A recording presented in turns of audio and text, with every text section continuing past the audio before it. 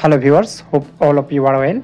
In this video I will show you how to download and install Pantum P3010DW printer driver.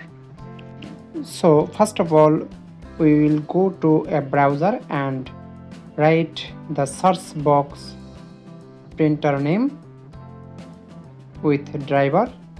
You see the first link, click here and scroll down. You write here the printer model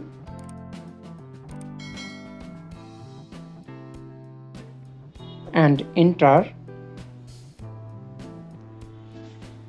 Scroll down and here you see two type of driver, but you will select last one. Click here and downloading. After completing the download, click the folder and right click here, extract file. After completing, I will click this one, yes,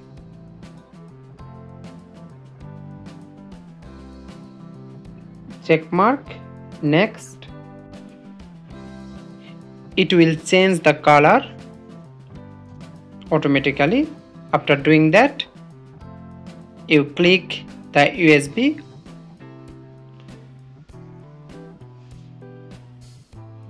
complete installation and press test page print. It will come.